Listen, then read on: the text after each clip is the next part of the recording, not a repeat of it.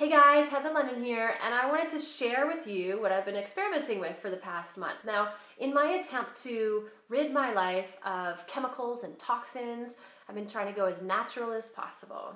And I decided I was not going to shampoo my hair anymore. And you're all like, what? You don't shampoo your hair? That's right. You know what I've been doing?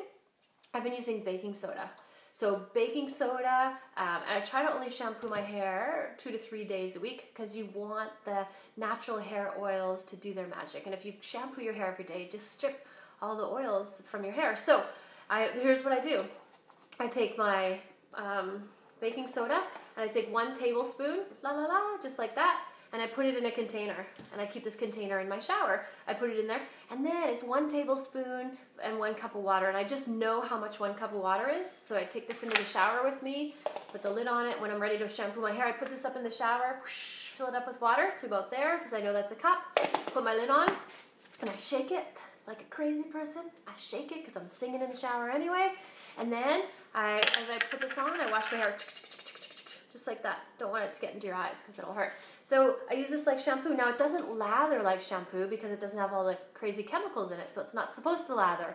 But you use your fingertips and you rub, and then when you feel like you've got a good clean going on, then just rinse it with your water and you are done. And then just dry and go about your hairstyling like you normally would. And I love it. And I noticed I like it better than the shampoo. My hair is fantastic.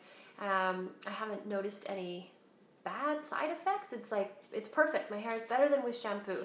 But I do have a disclaimer. If you color your hair or have highlights, then I don't know what's going to happen because I don't have highlights in my hair. So I don't have any color in my hair, so I'm not sure. So why don't you guys try it out and let me know what happens if you have color in your hair. See if it helps the color, fades it, whatever. I don't know. You guys try it and let me know. But this is what I do, and I love it, and I wanted to share it with you guys because it's so natural. Remember, with your baking soda, it'll say on the back what's in it, and it'll say pure sodium bicarbonate. That's no aluminum. And you can get this anywhere.